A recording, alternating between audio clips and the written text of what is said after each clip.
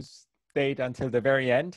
I do realize it's Friday afternoon, late Friday afternoon for many of us, not all. But okay, let's see. So last time I introduced the continuum version of the Sine-Gordon model, and just trying to find it. Here it is.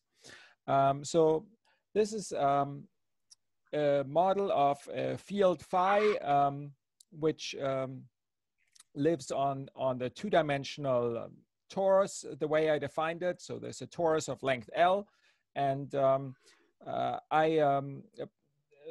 we think of it as being in the continuum, but I put in a little regularization of a lattice of mesh size epsilon.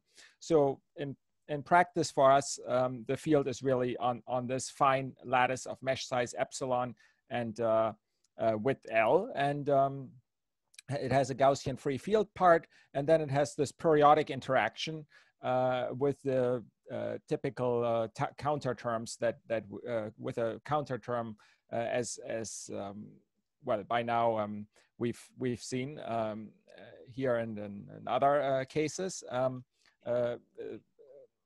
much simpler than what we saw in Martin's talk. But anyway, there is a counter term here, and it does make the potential rather non-convex if you look at it naively. So we see that there's the cosine. The cosine is non-convex. The second derivative is between -1 and 1, and we're multiplying that cosine by epsilon by a diverging constant. So it really looks quite non-convex compared to the term that would make this action convex, which is, oops, this was the wrong, which is this mass term, right? This is what would make this action convex, and the cosine is competing with that and makes it look rather non-convex. So we are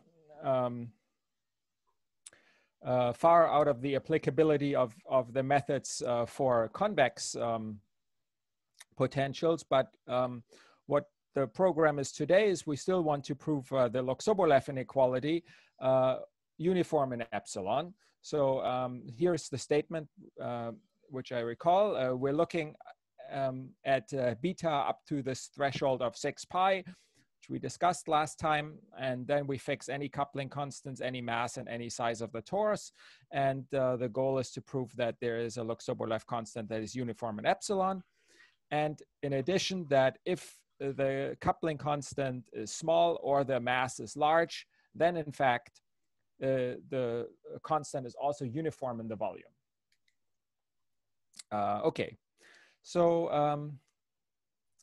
that's the program for today. So last time I began explaining how we'll go about this, and really we'll be using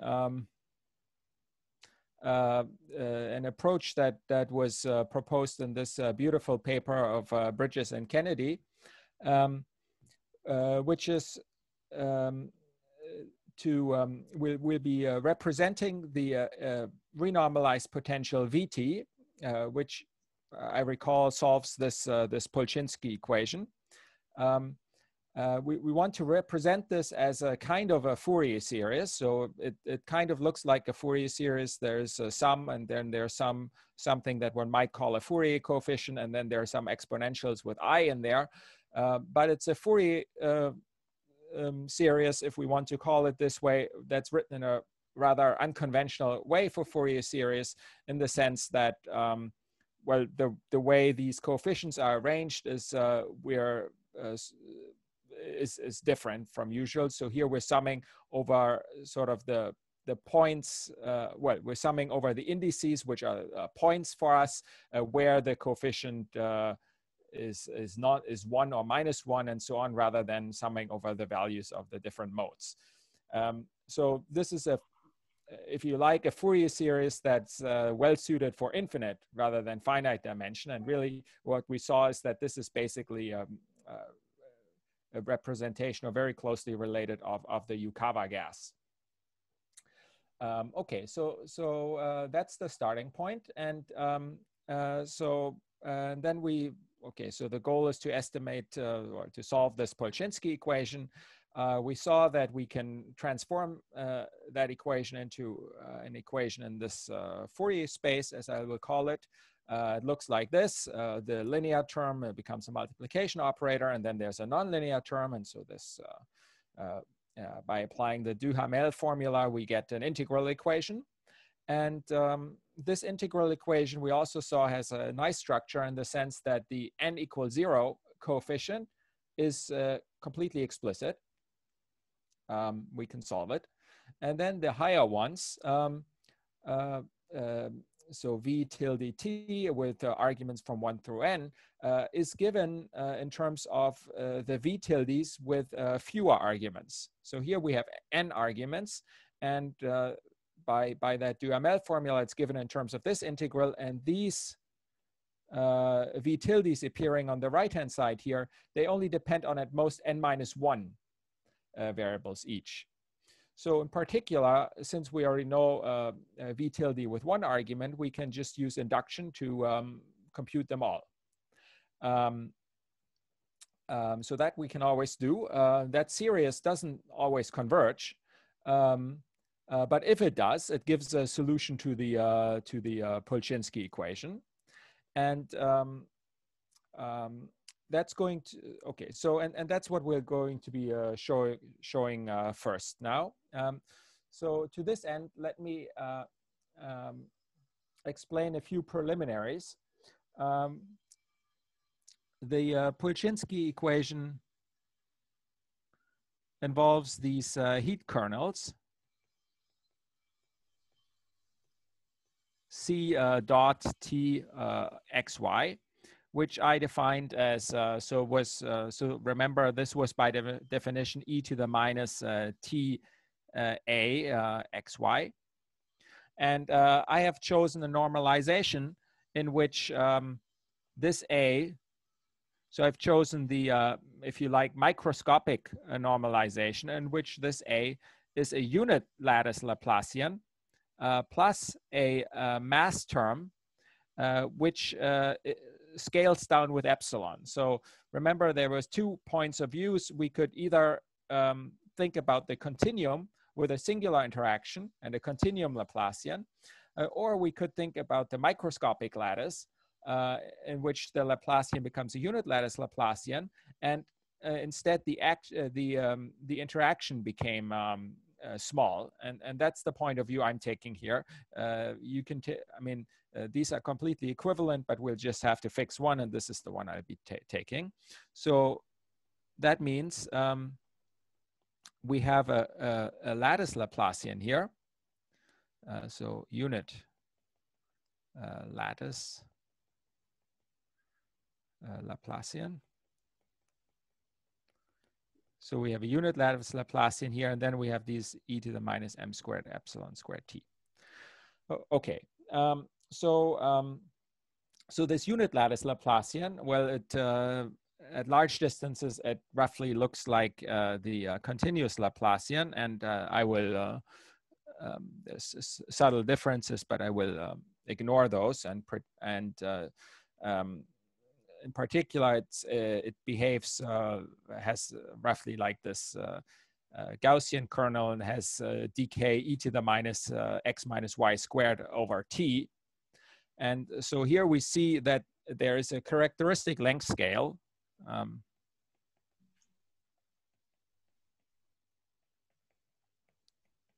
Which I will call LT for length associated to t.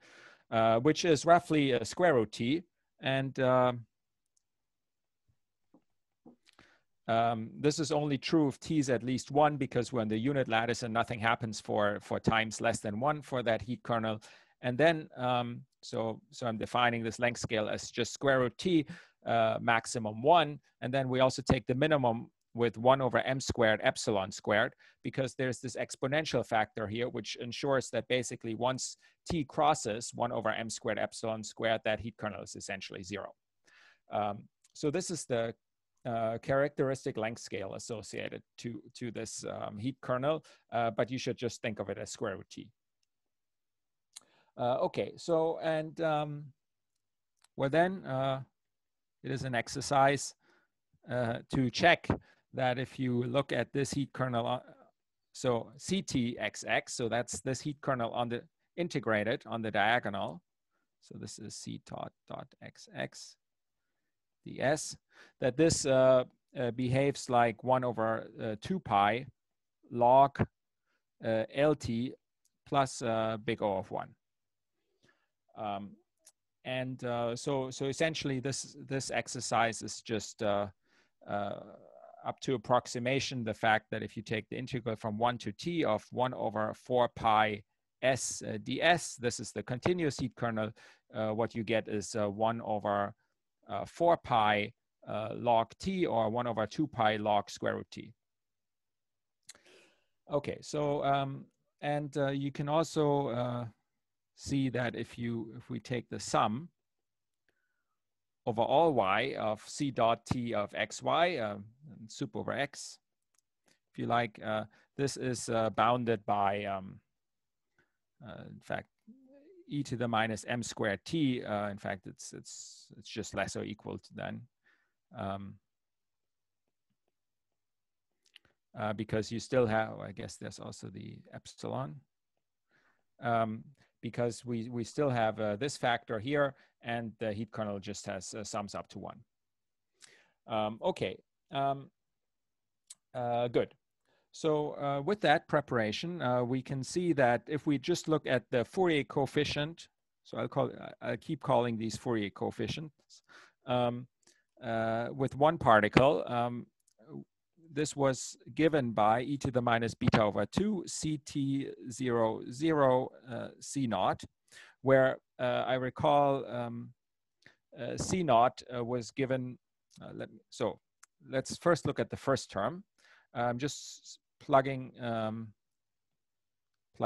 this in, right? So this is, that's that.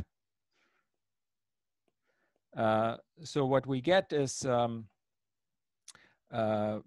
getting a beta over 4 pi log L. So this is L to the minus beta over 4 pi, this is LT. And then we get the Z naught, which in our normalization was epsilon squared minus beta over 4 pi. So this was the divergent counter term here, times Z. All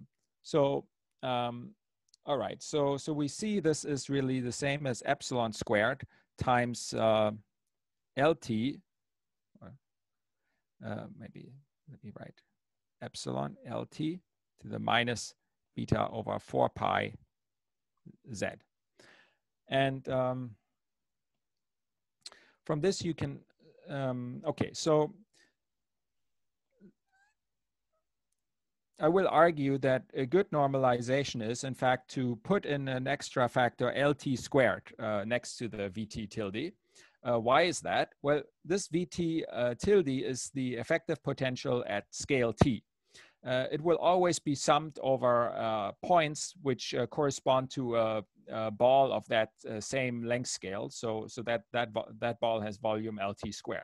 So it's just the definition for now. I just gonna put LT squared everywhere. So that makes, if I do that, so we get a 2 here, and the whole thing now just becomes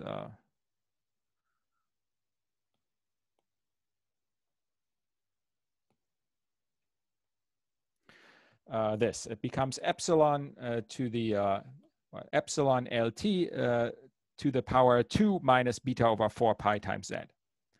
So in particular, this interaction, which started out singular, we have this epsilon to the minus beta over 4 pi. If we normalize with respect to this natural length scale, LT, and so you'll see that this is the natural normalization, it doesn't look singular anymore. It looks like epsilon LT to the 2 minus beta over 4 pi, which will be small, as long as LT is less than 1 over epsilon. But what is LT is 1 over epsilon? Well, LT, you can see here is, well, this should be, there shouldn't be a square here.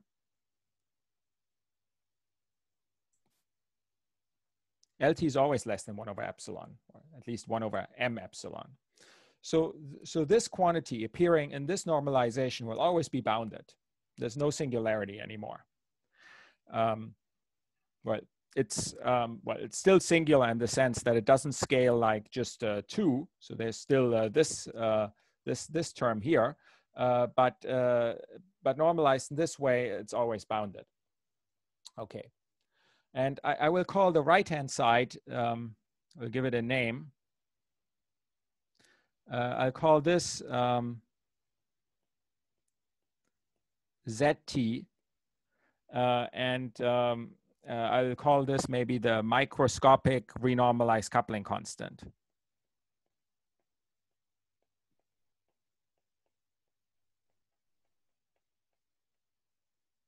It's the size, it's from the macroscopic point of view, the relevant size of the interaction. And so we see it remains small for quite a long time, which is as long as LT is, so remember LT starts at 1. Or at 0, but effectively 1. That's the unit lattice spacing. So then this is really tiny, the right-hand side. It's epsilon to some power. And then the length scale, once we go to bigger and bigger length scales, it becomes bigger and bigger until we reach the macroscopic scale, which is 1 over epsilon. And then this becomes 1. But for all the scales before, it's tiny. Okay, so with this in mind, we can now prove this. So this is this is essentially in this paper by Bridges and Kennedy. If beta is less than 4 pi, then for n greater or equal to 2. So before, so here, remember, so here I've looked at n equals 1, right? So we're interested in the other ones. I'm normalizing in the same way.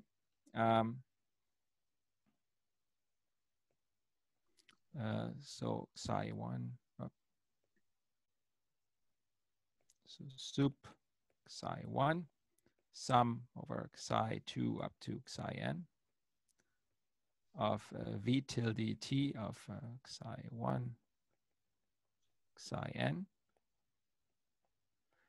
This I'm claiming is bounded by n to the n minus 2 times some constant which depends on beta to the n minus 1 times this, what I call this renormalized coupling constant to the power n.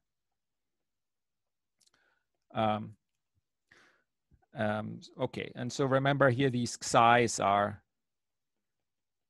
position and charge of a particle. Okay, so we're going to prove this. The proof is not difficult. It's we proceed by induction. So we assume bound holds for well, k less than n. So take the same equation, replace n by k, and assume it holds for all k less than n. Well then, we have that v tilde t for psi 1 up to psi n is, well, remember it was given by an explicit formula, which it was given by this formula here, right? So, so v tilde psi 1 up to psi n is given by this formula. Now, in this formula, the first term is less than or equal to 1. This is because this Wt minus Ws, which I guess appeared on a slide before, well, it's essentially a quadratic form here. You see, where is it? Here, you see it's the quadratic form with a positive definite kernel. So this W dot T is positive. So is WT minus WS, which is the integrated kernel from S to T. So this is positive. So this thing is less than 1. So we can get a bound by just dropping that term. So this is a crude bound. And in fact, it's only enough under this assumption beta less than 4 pi. But there it's enough. So we can be extremely crude and drop that exponential term and get bound from, so this is bounded by the integral from 0 to t. And then we have the sum over these subsets, I1 disjoint subset I2 is J in I1 and K in I2. And we have this U dot S of psi J, psi K. So remember this this notation U dot S. This was just the charge of particle J and particle K, and then there's this heat kernel up to scale S, or position xj, xk. So that's just the notation. And so maybe I should have just written it out. So let's just do that.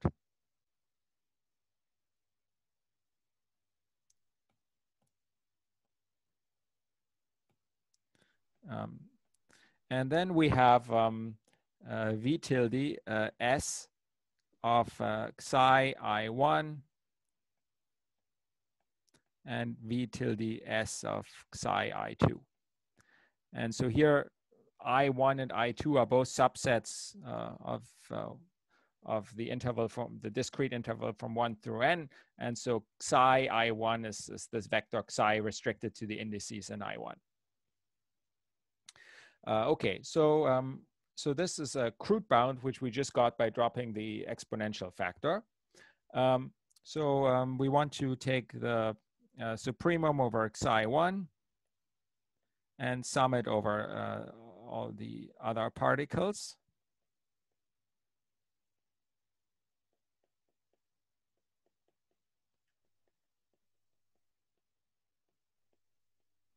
And what we see is, so this is bounded by the integral. So these sigmas are just plus minus 1. We can drop them. So they will not matter. Then there is, maybe I should have taken that sum out. So these subsets I1 and I2, they have some size, which I'll call K. So K is, let's say, it's not the same K as there. So maybe let's call it M instead. So M is the length of I1, and well, N minus M is the length of I2. And since both of them are non-empty, the sum is running from 1 through N minus 1. And then we take the number of choices of these subsets. And then we have the integral from 0 to t. And we need to take the sum over all n particles. So remember here there is x I sigma I. We need to take the sum over all particles here and there. And supremum over 1. We take the supremum over 1 particle and the sum of all the other ones. Now you can convince yourself that what happens is that, so I'll call this combination sup and then all the sums. I'll just call this the norm of V tilde, maybe n. So what happens is we just get the norm of C dot, which means sup over first argument, sum over the second argument, or the other way around. It's symmetric. And then we do the same with the other ones, except here we have to put in an M. And in the next one, we'll have to put in an n minus m. So you can convince yourself that once you take the sup, you can using L1, L infinity bound, arrange it such that you can bound the whole thing by putting a sup on each one of the 3 arguments and the sum on all of the remaining arguments. Okay, so now by assumption, the C dot S was the heat kernel, which in this norm fix one argument sum over the others. That was just the fact that bounded by 1 by the fact that the heat kernel is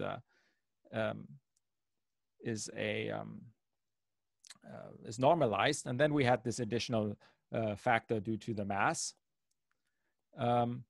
And for the other ones, we can use the inductive assumption to see that each of these, so this one, for example, is bounded by m to the m minus 2 times c beta to the m minus 1 times zt to the m. I guess it's a zs now. And the same with for this one, right? Okay, so once we okay, so next what we can do is we can take all. Okay, so let's bring this to the next page, maybe.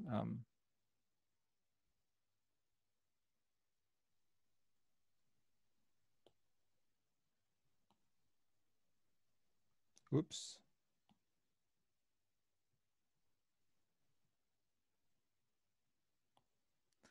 Okay, so we can see that this is bounded by, we get a big sum.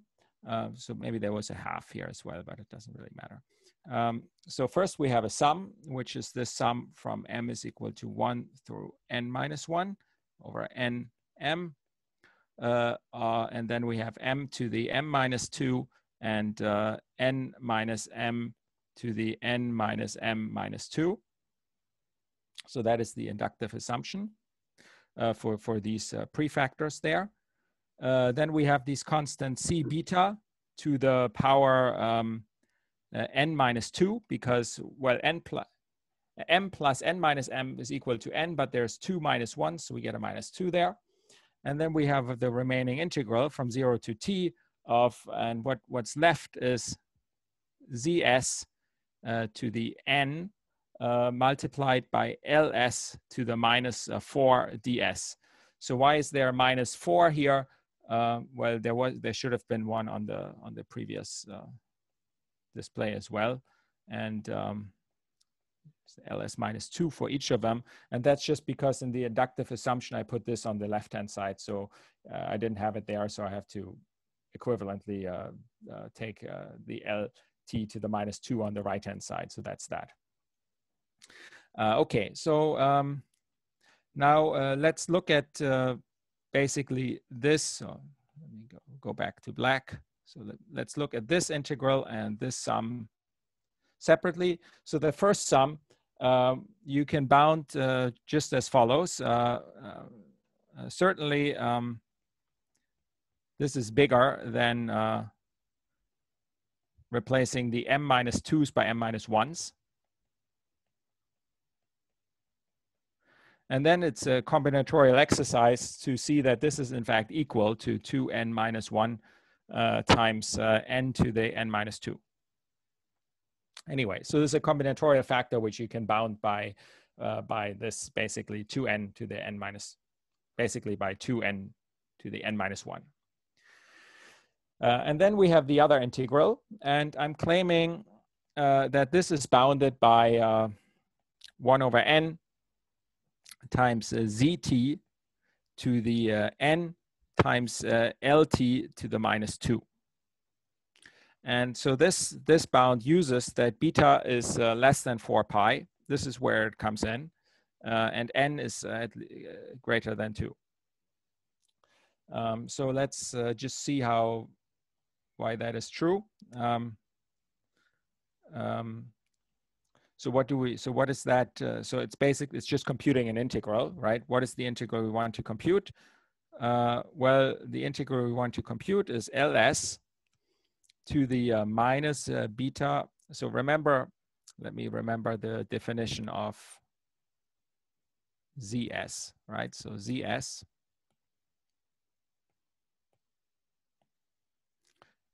is defined as z times epsilon ls to the 2 minus beta over 4 pi, right? That was the definition from the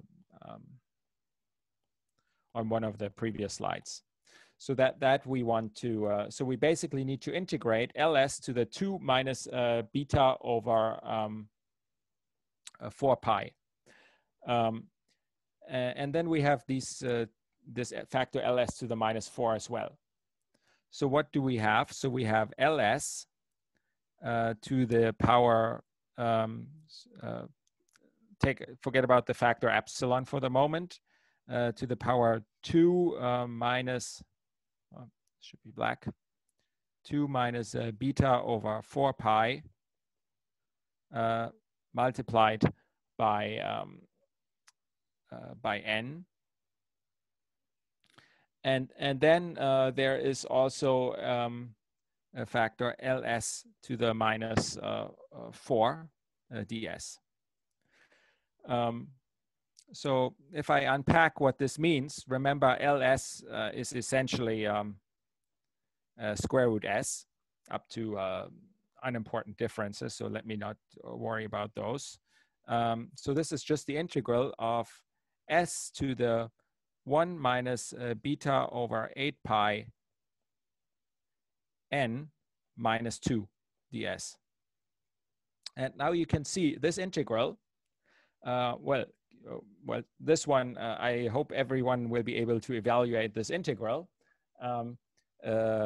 right? It's the, but what do we observe? Well, we observe that something happens if we assume that beta is less than 4 pi, then this first prefactor, this first term in the exponential there, so beta is less than 4 pi, then this is greater than a half.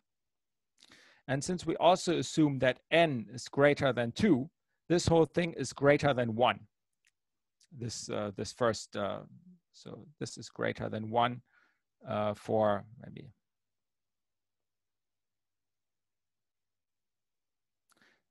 It's greater than 1 under this, this assumption here.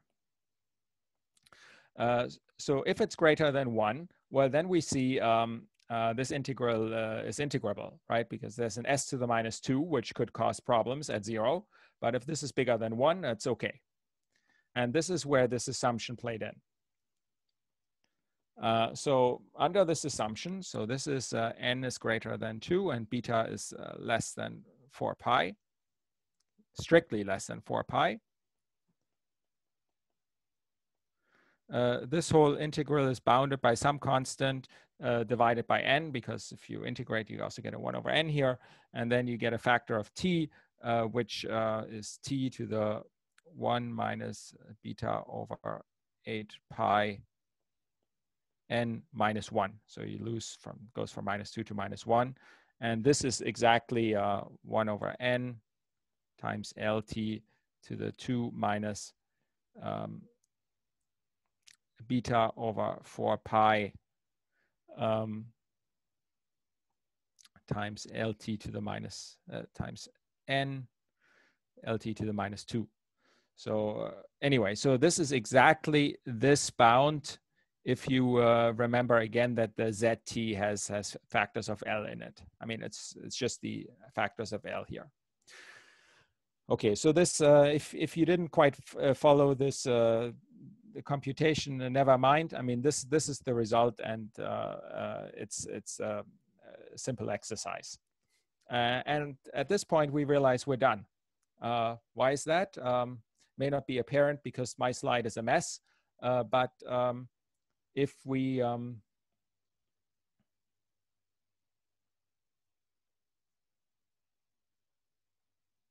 copy this to the next slide.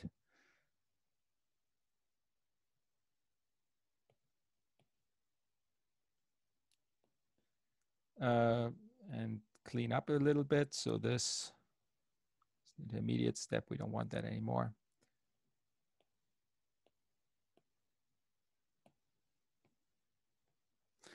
So we see that the whole thing is bounded by n to the n minus 2, that's coming from here. And then there is some constant which was taken to the power n minus 2 there. It now goes to the power n minus 1 because we're picking up some other constant elsewhere, and then we get a zt to the n, and also an LT to the -2, which is okay because this is going to go to the other side. And so this is the conclusion of the proof. So end of proof. So let's quickly go back to the statement to remember this is what we've just proved. So these estimates for these v tilde t's. All right, so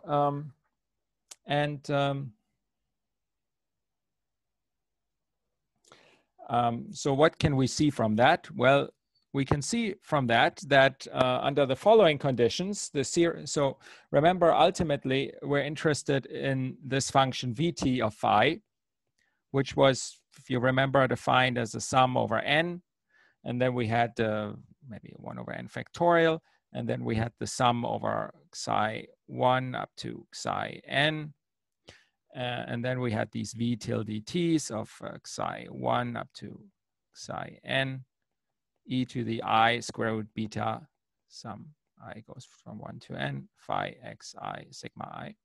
Right, so this is the function we're ultimately interested in, because we saw earlier that if this series on the right-hand side converges absolutely, then this vt of phi is actually a solution to the Polchinski equation. And what we've just, the estimate what we've just proved allows us to get this under a condition. So if beta is less than 4 pi, and t is such that this constant c beta times zt is less than 1 over e, then in fact the series converges. Absolutely.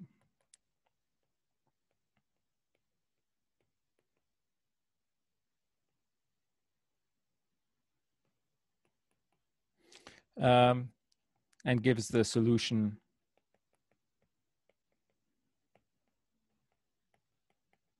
to the Polchinski equation.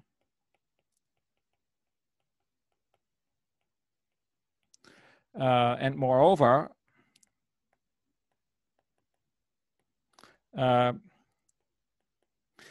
we can get estimates on the derivatives of this renormalized potential in the following way. So it's a function of phi and x. So this gradient is a gradient and phi. So this gradient becomes a function of x.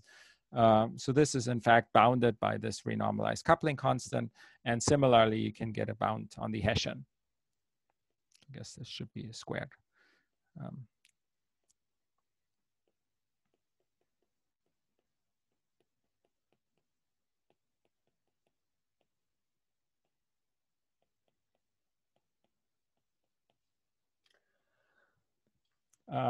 Okay, so let's see why that is true. And then we'll see that this, we've basically checked the condition for the criterion for the Log-Sobolev inequality that I presented in the second lecture. Oh, sorry, there's a couple of questions. Oh no, that was from earlier. Okay, so let's see why this is true. Okay, so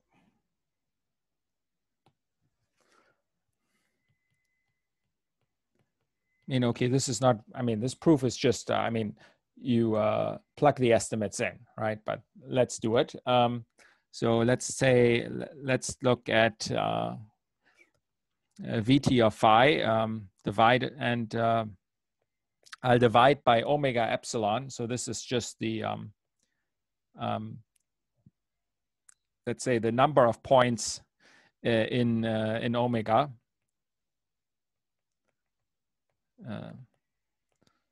This may not be the most, okay, anyway, it doesn't really matter. Let's just do it like this.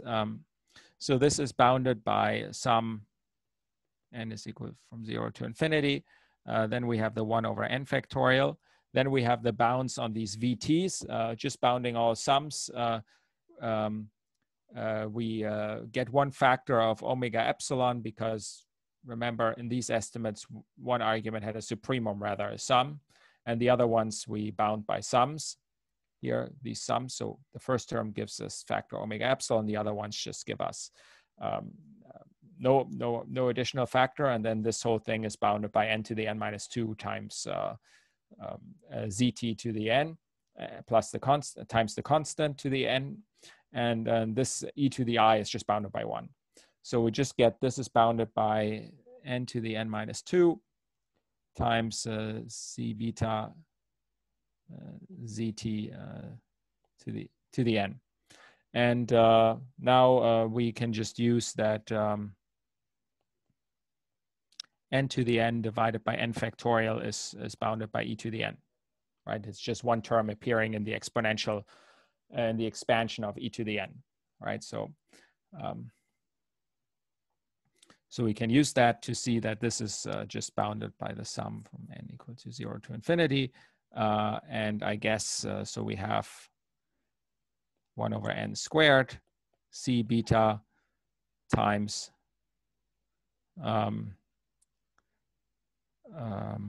let's drop, we don't need the n 1 over n squared, let's ignore that. So we just have let's say 1 over e here, and then there's a c beta, or I guess it's a plus e, c beta zt, the whole thing to the n. And so we see under the assumption that we made this is less than 1, so the sum converges geometrically. And similarly, we can, so this converges absolutely, and you see it's dominated by a power series, so you can also take derivatives and so on, and you have all the regularity you could want. So for example, if we want to take the gradient,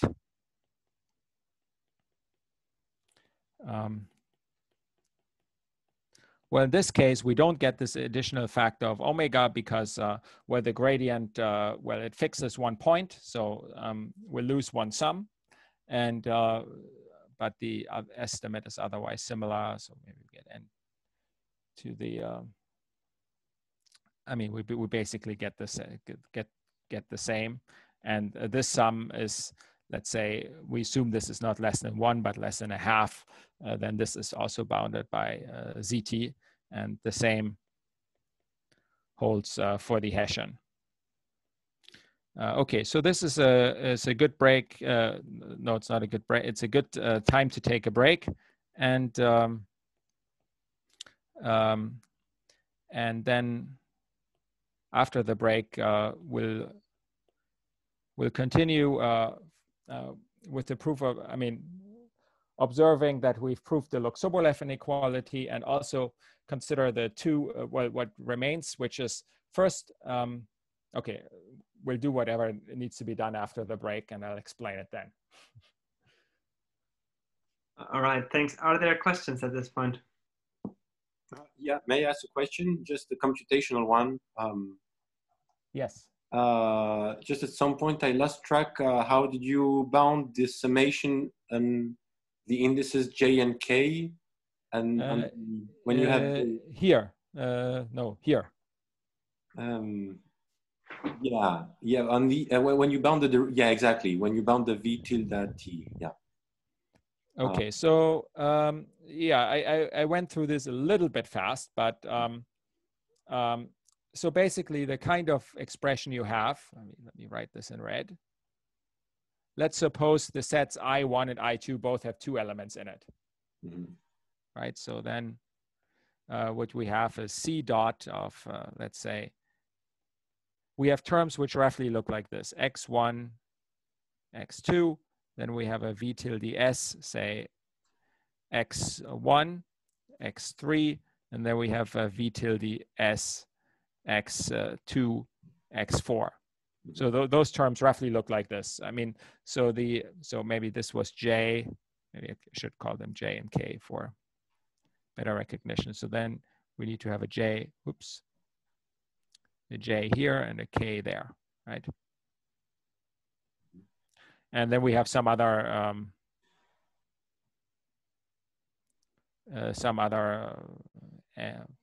well, P, Q. So now we want to take the sum over all so we have basically 4 points, right? So J, K, P, and Q are so J, K, P, Q are in 1 through 4, right? So 4 points. So we're taking the sup over any one of these 4 points and the sum over the remaining ones. So you can see that when you take the sup over, let's say, this one, and then you sum over that one, then you can take the sup over the xj, sum over the xk, take the sup over this one, sum over that one. It's a bit fast, but I mean, this is the L1 L infinity bound. If you take the sup over one and the sum over all other ones, you bound it by this. Not sure it was. If you try to sit down and do this, I think it'll be obvious. It may be a little bit. I didn't explain this in the best way, I suppose, but I don't know. Is it a little bit clearer now, or? Yes. I think I see how it goes. Thank you. Okay. I also have a question. So if I understand correctly, for any value n bigger than 2, you don't use any nice property of the semigroup anymore, but you just trash it by bounding it by 1. Exactly. So this won't work anymore if beta is bigger than 4 pi. But up to 4 pi, really, the estimate is extremely crude. Okay. You don't need to use anything. I mean, yeah. But you use it for n equal to 1, right? Yes, you use it for n is equal to 1. And then if beta is less than 4 pi, you don't need it for the higher ones. If beta is less than 6 pi, you'll need it up to the 4th coefficient. I mean, you need to make use of it up to the 4th coefficient. Okay. And in principle, this should go on, but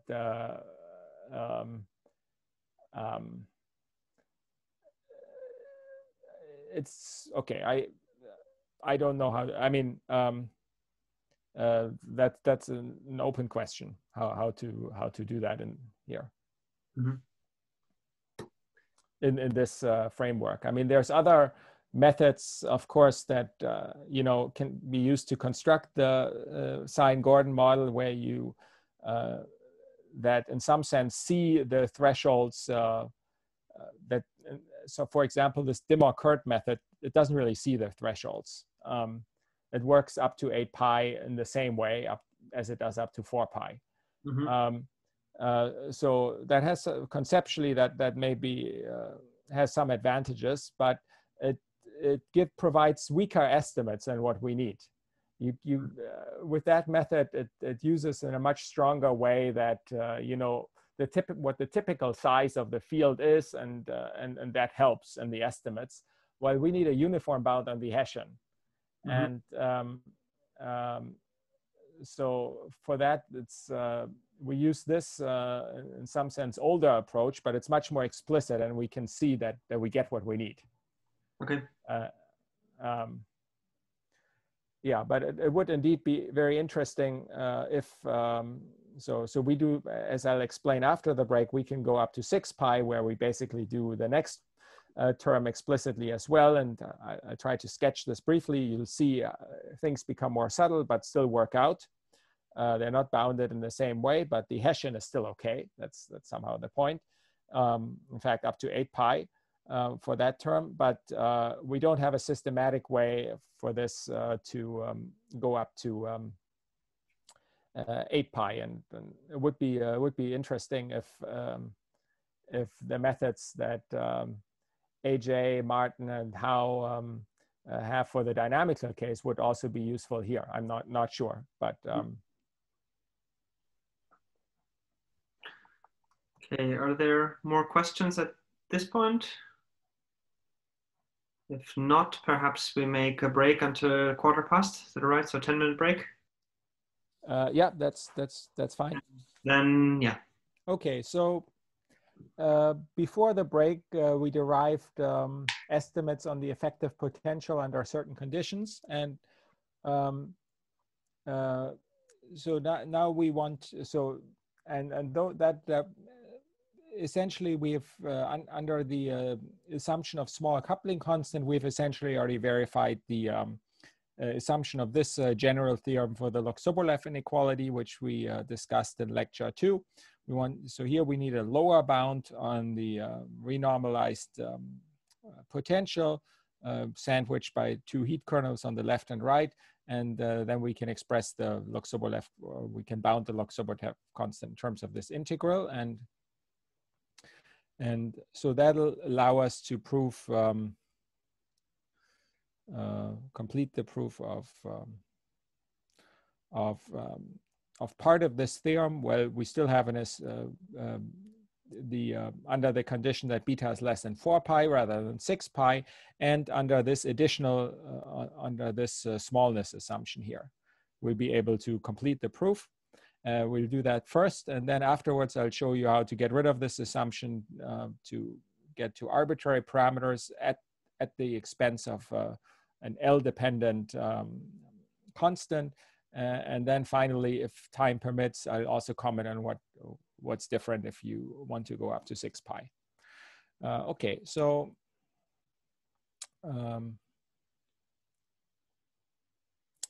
so here we are. So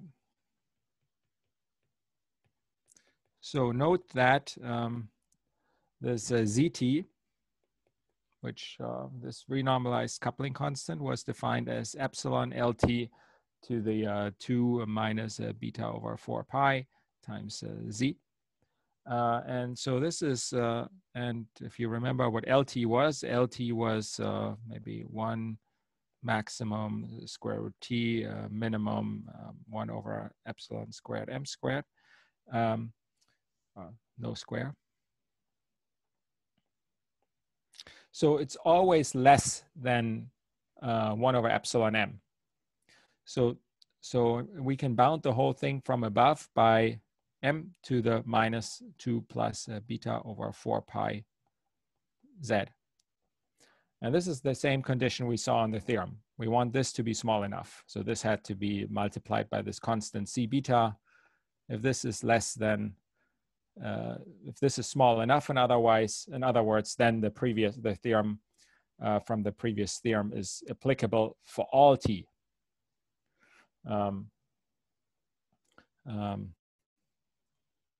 So the last corollary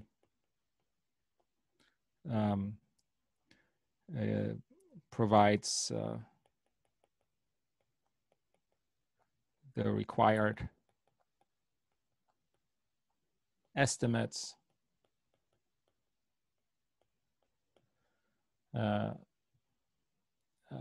for under this condition.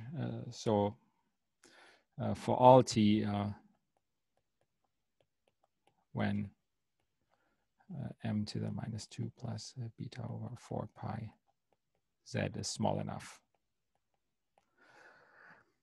Okay, so if I so in particular we get under this condition we get the Log-Sobolev constant. So let beta less than 4 pi Z M to the minus beta pi less than delta.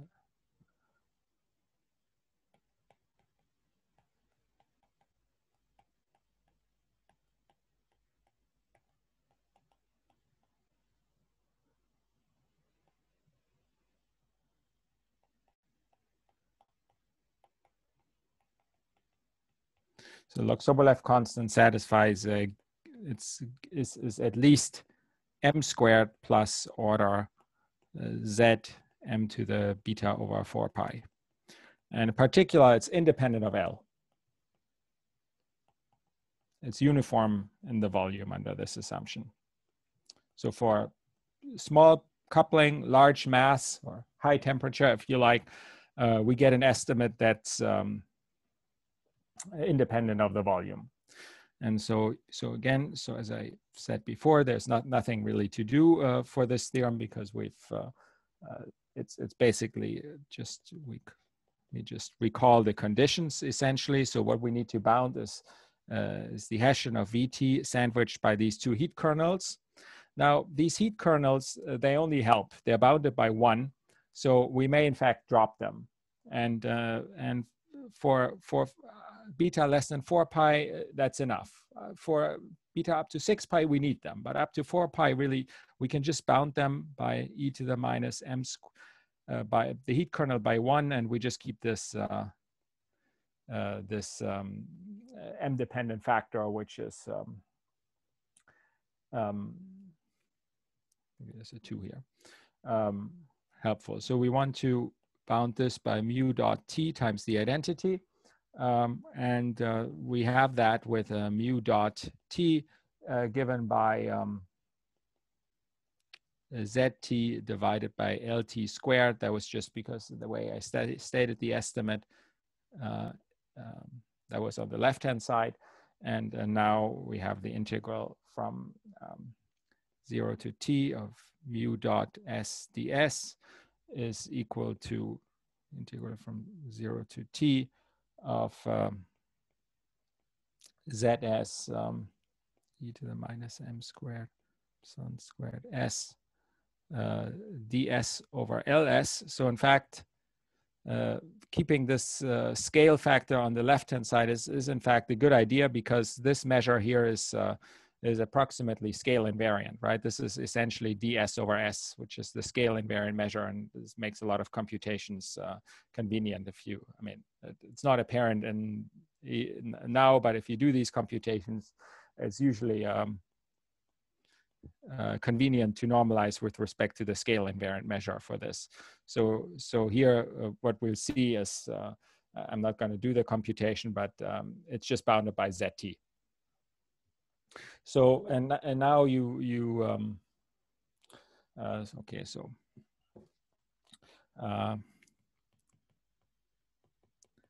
now we'll have to pay the price that I normalized in this lattice normalization, rather than the for most of you perhaps more natural continuum normalization to cancel 2 factors of epsilon, which I artificially introduced and canceled. But anyway,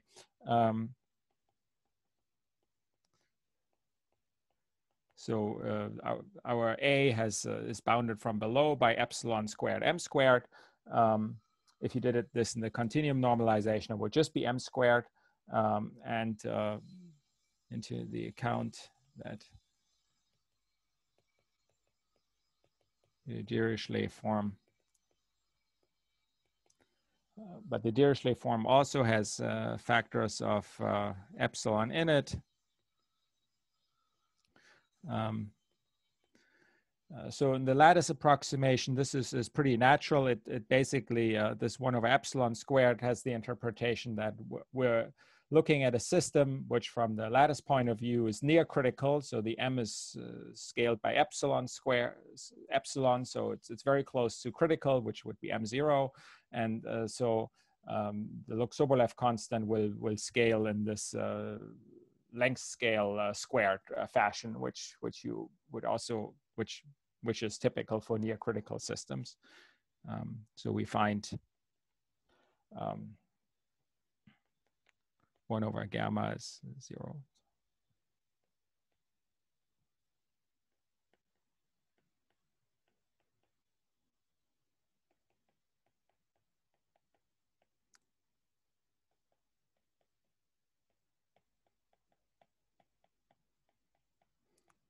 And that is the required estimate. Okay, so so much for that. Next, so we've derived this corollary. Next, I want to explain how to remove this assumption at the cost of getting a constant that is not anymore independent of L. So here, this one is independent of L, and now I'll show you how to get rid of that. So for that, so then in other words, if m to the minus 2 plus beta over 4 pi z is not small, then that series I wrote down doesn't converge for all t.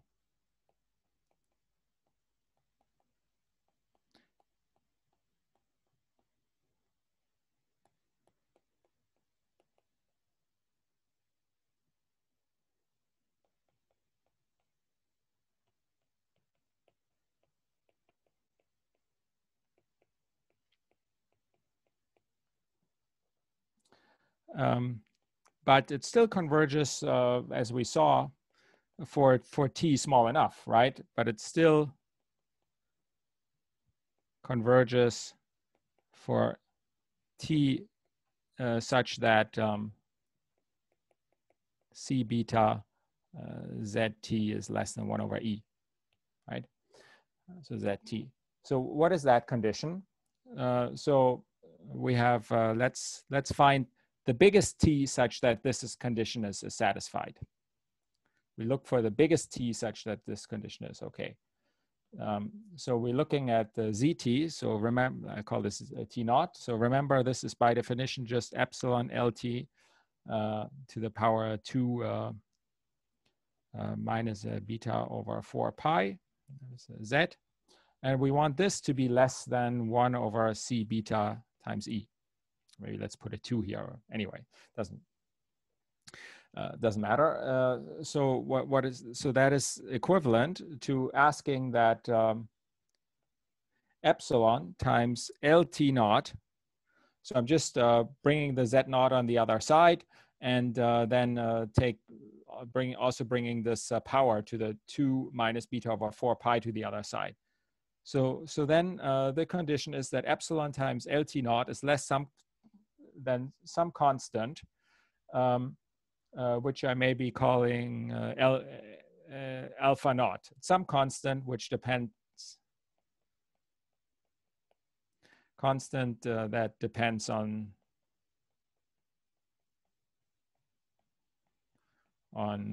beta and z also. But anyway, it means that the length scale at which the expansion stops converging is already of order 1 over epsilon. So it's macroscopic. So remember, 1 over epsilon is macroscopic. So we can still use this solution given by this expansion up to this macroscopic scale. And as I'll show you now, once you've controlled the effective potential up to the macroscopic scale, all the singularity of the counter term has been canceled. And from this point on, you can really use a very crude estimate to get the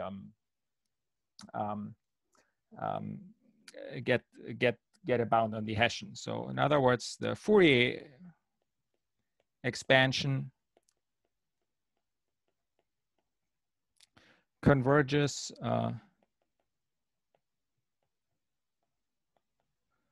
up to macroscopic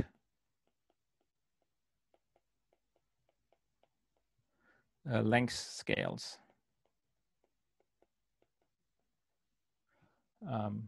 And at these, Vt naught is macroscopically smooth.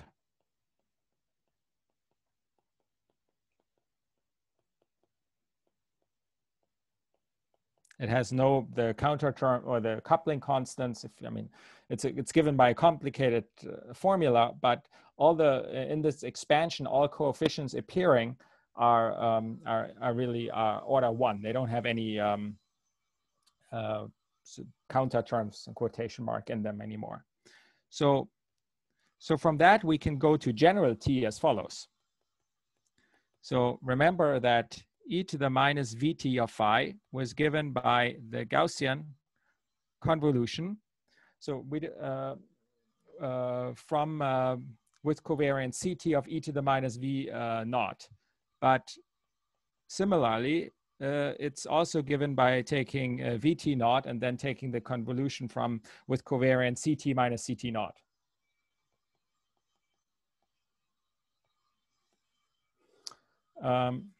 So the gradient of Vt of phi can be written where we just differentiate both sides. What do we get? Well, we'll get that this is e to the plus Vt of phi times the expectation Ct minus Ct naught, e to the minus Vt naught of phi plus zeta, and then gradient of Vt naught of phi plus zeta. But if we look at this expression on the right-hand side for a second, we notice this is just this Polchinski semigroup applied from scale T naught to T, and then to the function Vt naught. Let's just.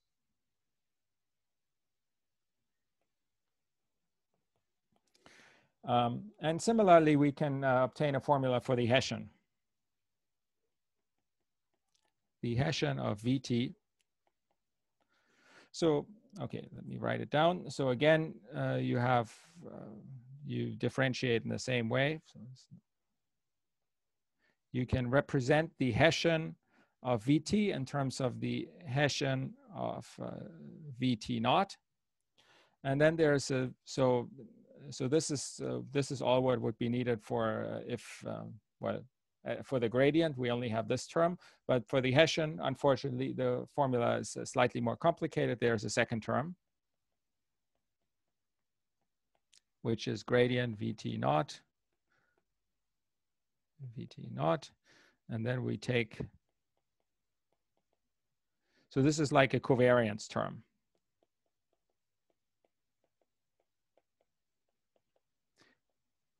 With respect to this semi-group. But the upshot is that the right-hand side involves only Vt naught and expectations, which are the semi-group P. But since we control Vt naught, we can get a crude estimates by just dropping all P's. So that's kind of like, or that's, in other words, it's saying we're using the maximum principle here. We want to see it at the level of the infinitesimal equation. But equivalently, we're bounding all probabilities by their suprema. And we can do that here since Vt naught is controlled. So for Vt naught,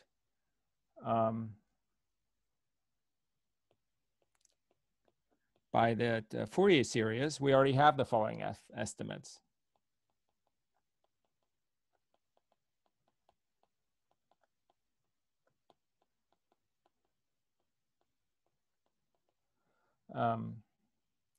Okay, so I can write them down, but anyway, so I'm just going to write them down, but maybe not give a full argument. But at this point, I think you believe how this may work.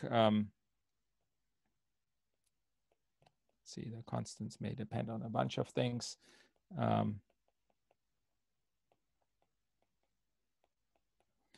And we also have the Hessian of Vt naught.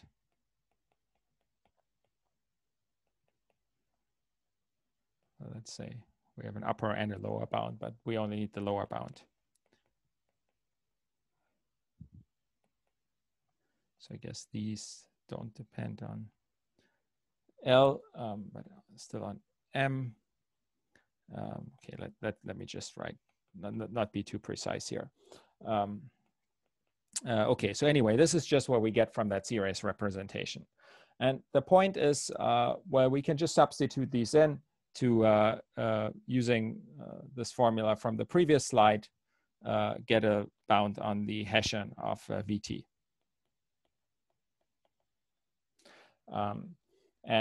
So this bound is not going to be uniform in the volume anymore, because this is a point I didn't do in detail. But if you look at, so here I've emphasized that this constant depends on the volume. It's something like, it's probably just L squared. There's probably factor L squared, I think, which came, I mean, if you look at how use that series to derive this estimate, you see you have to sum over the volume once to get this estimate.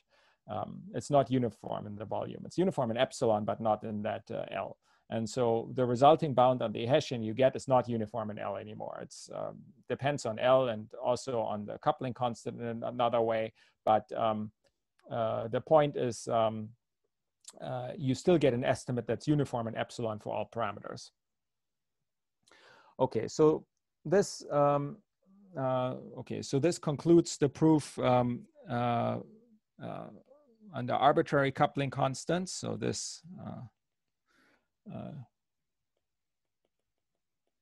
if beta is less than 4 pi.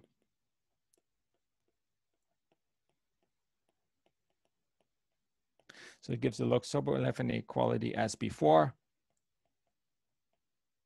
But let me emphasize.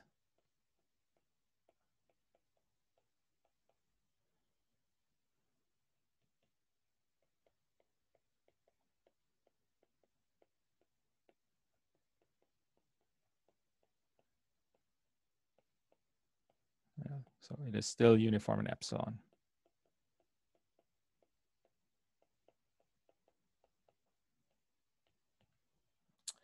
Okay, and in the remaining minutes, I just want to hint at what goes wrong if you cross the threshold 4 pi.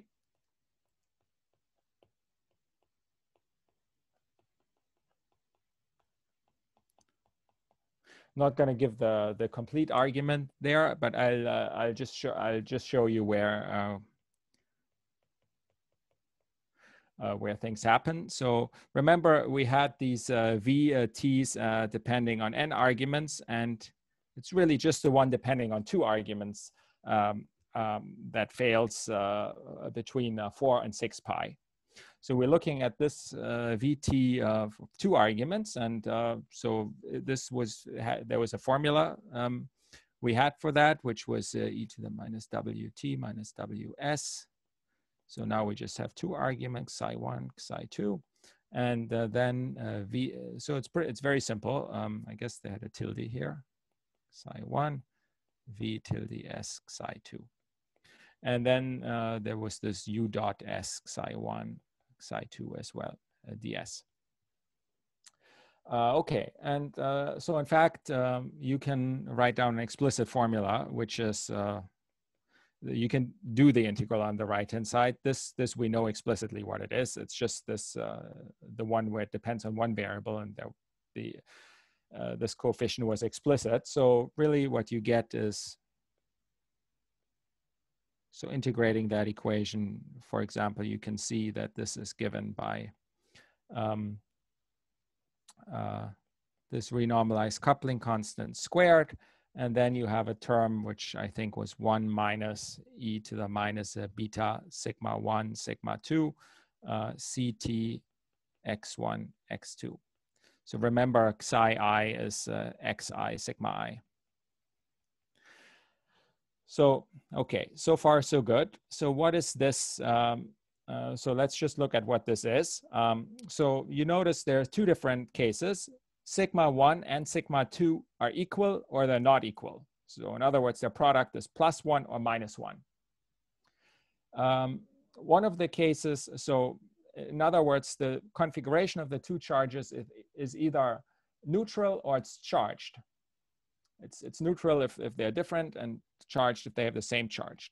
It's only the charged case that's problematic. In the neutral case, this works out just as well as up to 4 pi. But the charged case, so in other words, where they're different, then, well, you have an e to the plus beta and the exponent times ct x1, x2. And so then this is, let's remember what ct is. ct is that integrated heat kernel. So this is actually just going to be x1 minus x2 divided by lt to the power minus beta over 2 pi, I guess. And you see that this additional factor you get here is singular. Or you get a factor here that's singular. The larger beta is, the more singular it is. And it turns out up to 4 pi, it's fine. You can still integrate it. But if beta is bigger than 4 pi, then you see this x1 minus x2 is like a non-integrable singularity. And so this term actually blows up. It's not bounded in the same way as before. So it's easy to see from this that LT squared sup x sum y VT of say x plus 1 y minus 1 is not bounded in epsilon. and correspondingly, the contribution to the Hessian is not bounded in epsilon. And so Hessian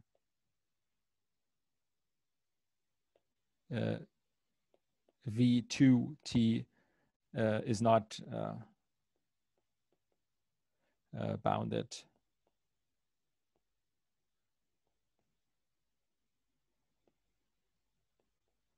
Bounded below.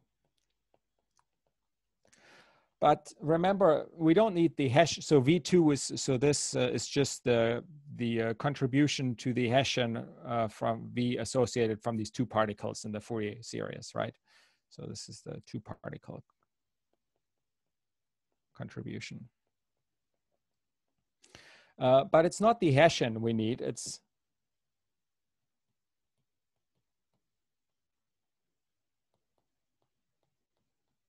we need QT times the Hessian of VT, and then there's a QT on the other side as well. And so, in fact, this heat kernel helps. Why? Well, first of all, notice that the only problematic cases are the ones where the two charges are different. So I haven't told you, but you can trust me that if the two charges are the same, then everything works as in the case up to 4 pi. But if they're different, this is singular. On the other hand, if they're different, you have an additional difference once you take the Hessian and apply it to the heat kernel. Roughly speaking, what's happening is it brings down a second derivative of the heat kernel, and that improves this divergent sum by a factor 2 or something like that. The upshot is once you've applied the Hessian on the heat kernel on both sides, it's not divergent anymore. And in fact, this V2 is bounded up to 8 pi. So somehow this heat kernel, having this heat kernel on the left and right is extremely important. I mean, beyond 4 pi. Okay, so that's roughly how it works. I'm not going to go into more details here, but you can trust me that, I mean, this V2 you can check is okay once you compute this relevant quantity rather than in the more crude way that I computed it before, which was sufficient up to 4 pi. Okay, so I want to leave it at that, and let me just summarize that this works up to 6 pi this way, and it's an interesting question if one could go further. And in fact, maybe I can let me conclude with some open problems.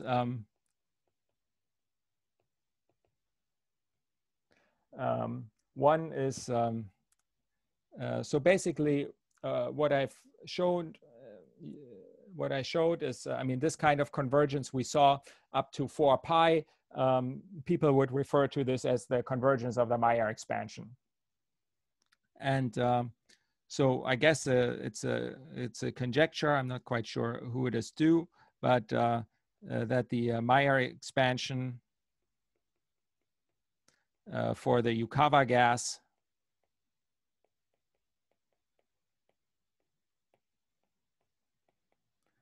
converges up to beta less than 8 pi times 1 minus 1 over 2n if the first n coefficients are subtracted. So this is what I showed you for up to 6 pi, and there, or I didn't show it. In fact, let me mention it. Just after, I mean, this V2 term is problematic, but the higher ones are actually not problematic anymore. They converge in the same way as up to 4 pi. And so in general, this is believed to be true. And so one would only have to deal with the lower ones if this was known. And then also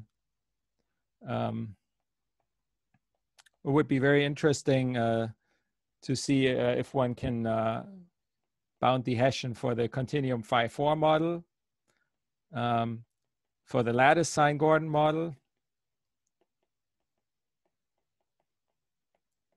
for the, so this is D is equal to 3. Lattice sign Gordon model would be in the KT phase for beta bigger than 8 pi. Or the lattice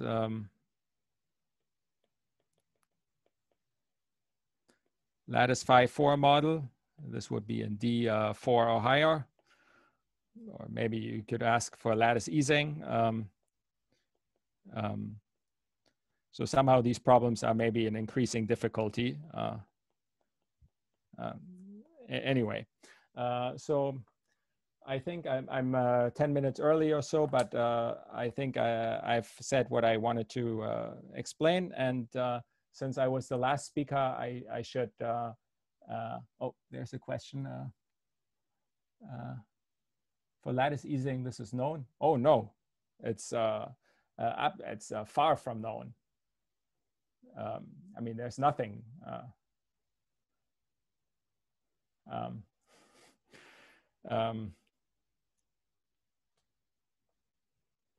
So, okay, I'm talking critical here. So, right, oops.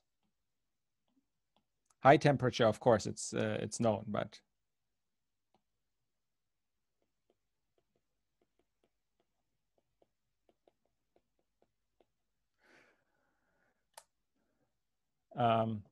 okay, and okay, so anyway, let me resume where I stopped. Since I'm the last speaker, I would like to thank the organizers for organizing this great conference.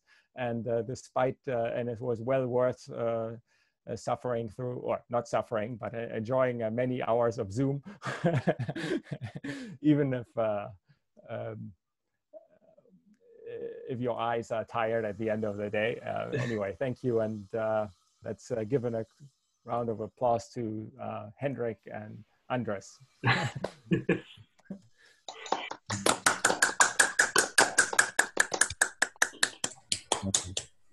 Also, round of applause for Roland for a fantastic course, I suppose. Absolutely, yeah.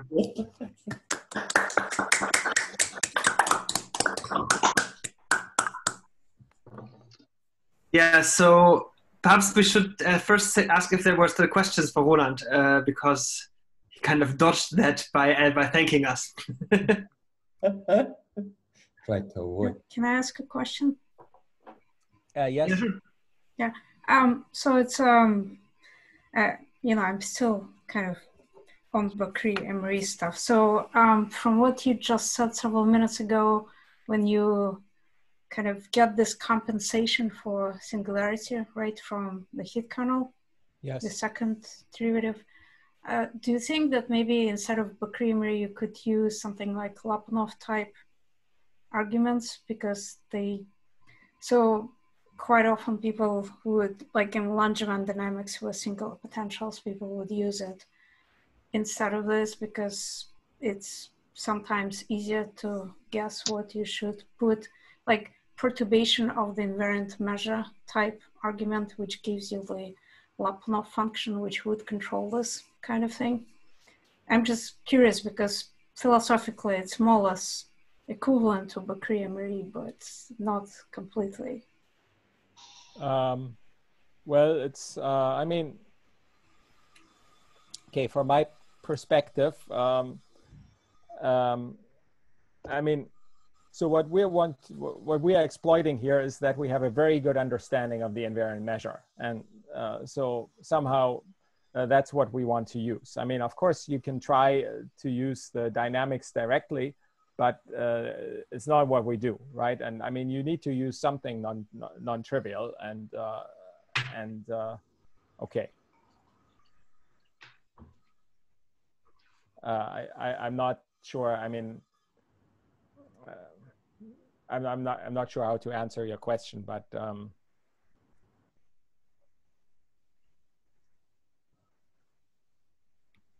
anyway, thanks.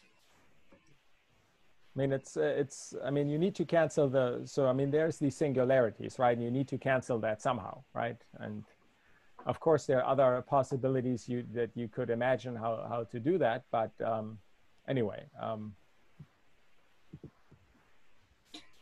Maybe I'll tell you offline what I meant, because I have a very concrete thing in mind. So I have a question, if I may. Yes. So this is a little bit maybe more a philosophical question about the general strategy. Is that here to me it seems that it's very important that you're trying to renormalize, not to transform your original potential, which is not nice, into a nice potential, and somehow for the nice potential, you know that Bakri-Emery works, and that this is basically why the whole strategy works. But I was thinking if there is some sort of way to do the same, trying to go to transform your bad potential into a good potential for which you know that Log-Sobolev inequality holds, but not because of Bakri-Emery, but because of another reasons. Like, for example, now you prove that Log-Sobolev holds for a bunch of measures, and maybe down you can try to use these measures as your target measures of another renormalization or something like that. I mean, in principle, there's a lot of things one could imagine to do. I mean, I think the physical picture is, I mean, we agree, you know very well, it is very clear, right? The small scales relax fast and the large scales are slow, right? And somehow we want to use that. I mean, if we want to estimate, say, the Log-Sobolev constant or any other quantity that measures the long time relaxation, we want to mostly see the large scales, right? And the small scales should be slow anyway. Now, the problem is we have these singularities at small scales, which and they couple through everything, and so it's hard to implement this. And I mean, well, as you know, when you do these estimates, say for the Log-Sobolev constant or something else, it's delicate to couple the different scales, right? You can very easily get big errors in doing this, and we found that this continuous way of doing this was extremely. I mean, it worked much better than anything else we've seen for this, right? Because somehow by doing it continuously, you need to control a bit more the potential, but then somehow the steps in between scales are for free. I'm not sure if this, I mean, I think I've maybe not exactly answered your question, but yeah, I mean, it's okay. It's more like, I mean, so somehow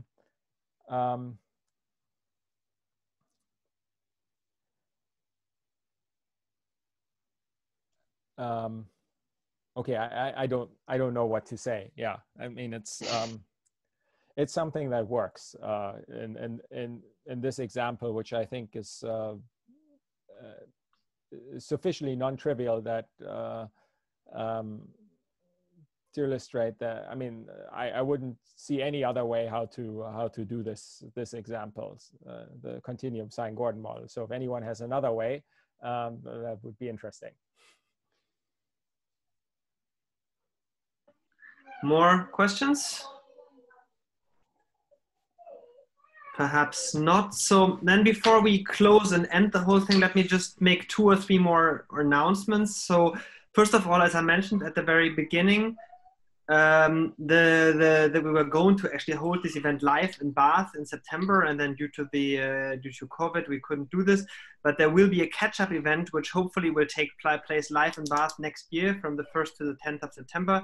And it would be great to see many of you there. Second thing I wanted to say is thanks, of course, to the speakers. I think all 4 speakers, I'm very grateful that they gave these very nice lectures. But also, perhaps I want to say thanks to Andreas Capriano and Leif Döring from who have set up this One World Probability platform, and they have been actually super helpful in organizing this event and giving us loads of helpful events. And the same is true for Jean-Christophe Morat, who has been very involved in thinking about optimal ways of delivering things like that. And I mean, many of his suggestions we didn't implement in the end, but these discussions were very helpful for us. And then finally, I would like to say, so I mean, I think it's actually a nice format and perhaps even worth doing something similar once COVID is over. And for that, if you have any suggestions on how we can do things much better or a little bit better, then could you just let us know by either sending an email to the conference conference email, or just to us directly. And yeah, so I think that's it, everybody. So yeah, thanks a lot for coming. Yes, thank you, everyone. Thanks, yeah, thanks for everyone to sticking out to the end. And I hope to see you all in real life at some point soon. Okay, so I just stop. Okay. Thanks to everybody. Thank you. Bye-bye.